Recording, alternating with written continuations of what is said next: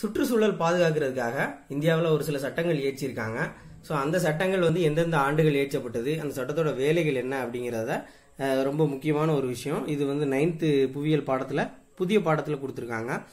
பொதுவாகவே ஆண்டு அப்படிங்கிறது நம்ம ஞாபகம் வைக்கிறது கஷ்டமாக இருக்கும்.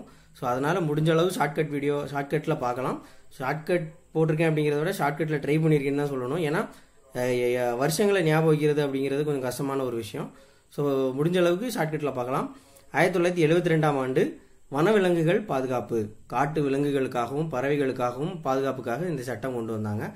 நமக்கு விலங்குகள்னாலே 5 அறிவு அப்படிங்கிறது தெரியும்.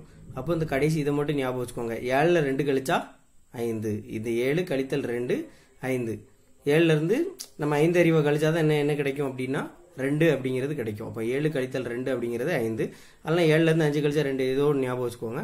5 அறிவு ஜீவன்கள் வனவிலங்கு அப்படின்னு ஞாபகம் வச்சுக்கலாம். அடுத்ததா 74 நீர் பாதுகாப்பு சட்டம். பாதுகாக்கிறதும் அதே மாதிரி நீரை மாசுபடுத்துறதை தடுக்கிறதுக்கான சட்டங்கள். இது வந்து சட்டங்கள் வந்து அனைத்து வகையான ஆறுகள், ஏரிகள், குளங்கள் இதெல்லாம் மீட்டு பராமரிக்கிறது தான் இந்த சட்டத்தோட முக்கிய நோக்கம். இது எப்படி ஞாபகம் வச்சுக்கலாம்? 7 நாள், அதாவது நம்ம வாழ்க்கையில 7 நாளுமே நீர் இல்லாம நம்மளால வாழ முடியாது. வாரத்துல 7 நாள், 7 நாள் அப்படிங்கறத அந்த நாள் ஞாபகம் வச்சுக்கலாம். அப்போ 7 நாளும் நீர் தேவை, 7 நாள் நீர் தேவை, வாரத்துல 7 நாளும் நீர் தேவை. அப்போ 7 நாள் அப்படின்னு ஞாபகம் வச்சுக்கலாம். 1980 வந்து வன பாதுகாப்பு சட்டம், அதாவது காடுகளுக்கான சட்டம். காடுகள் அது அப்பல வந்து விலங்குகளுக்கான பார்த்தோம். இப்போ வன பாதுகாப்பு காடுகளுக்கான சட்டங்கள். அப்போ காடுகளை அழிக்கிறத தடை செய்யறது, அதே மாதிரி காடுகள் இல்லாத பகுதியில் மரம் வளர்க்கறத ஊக்குவிக்கிறது. ஸோ பொதுவாக இது காடுக்கான ஒரு சட்டம். இது எப்படி ஞாபகம் வச்சுக்கலாம் அப்படின்னா 80 எழுத்தால் எழுதணும்னா என்பது. இதை முதல் 2 எழுத்தையும் பார்த்தோம் அப்படின்னா பாது அப்படின்னா 80 வனப்பாது, அதாவது 80 வன பாதுகாப்பு அப்படின்னு ஞாபகம் வச்சுக்கலாம்.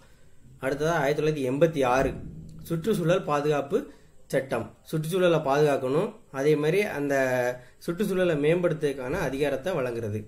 இது எப்படி ஞாபகம் வச்சுக்கலாம்னா 8 திக்கும் 6 அப்படின்னு ஞாபகம் வச்சுக்கோங்க.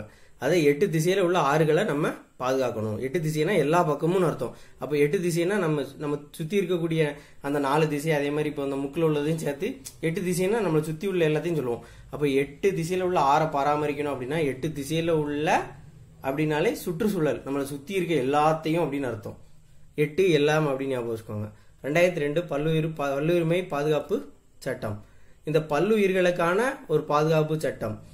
இது எப்படி ஞாபகம் வச்சுக்கலாம்னா பல்லு வரிசை எப்படி இருக்கும்? நம்ம மேல் வரிசை ஒரு பல்லு வரிசை இருக்கும், அதே மாதிரி கீழே ஒரு பல்லு வரிசை இருக்கும். மொத்தம் 2 பல் வரிசை இருக்கும். அப்போ 2 பல்லு அப்படி ஞாபகம் வச்சுக்கோங்க. அப்போ 2 பல்லு. அதெல்லாம் இந்த 2 இதுக்கு நடுவில் ஒரு பல்லு இருக்க மாதிரி ஞாபகம் வச்சுக்கோங்க, 0 ஸோ எப்படி வேணா ஞாபகம் வச்சுக்கலாம். 2010 தான் தேசிய பசுமை தீர்ப்பாய சட்டம் இது கொண்டு வந்திருக்காங்க. ஸோ இது வந்து சுற்றுச்சூழல் பாதுகாப்பு மற்றும் காடுகள் மற்றும் இயற்கை வளங்களை பாதுகாக்கிறதுக்கான ஒரு சட்டம். இது எப்படி ஞாபகம் வச்சுக்கலாம் அப்படின்னா பசுபதினு ஞாபகம் வச்சுக்கலாம். நாட்டாம தம்பி பசுபதினு ஞாபகம் வச்சுக்கலாம். பசுபதி, இந்த பதிங்கிறது தான் 10 அப்படிங்கிறத பதி ஞாபகம் வச்சுக்கோங்க. அப்போ பசுபதி, அப்போ பசு 10 அப்படின்னு ஞாபகம் வச்சுக்கலாம். அதெல்லாம் பத்மா பசுமையா இருமா அப்படின்னு ஞாபகம் வச்சுக்கோங்க. 10ங்கிறது தான் 10 அப்படின்னு ஞாபகம் வச்சுக்கோங்க. பசுமையா, இந்த பசுமையா இருமா அப்படி கூட ஞாபகம் வச்சுக்கலாம். ஸோ இந்த ஷார்ட்கட் வீடியோ உங்களுக்கு பிடிச்சிருந்துச்சு அப்படின்னா கீழே கமெண்ட் பண்ணுங்க, உங்க ஃப்ரெண்ட்ஸோட ஷேர் பண்ணுங்க. இதே மாதிரி நிறைய ஷார்ட்கட் வீடியோஸ் இருக்கு, வந்து பிளேலிஸ்ட்ல பாருங்க. அந்த லிங்க் வந்து டிஸ்கிரிப்ஷன்ல இருக்கும், உங்களுக்கு பயனுள்ளதா இருக்கும். தொடர்ந்து சப்போர்ட் பண்ணுங்க. நன்றி.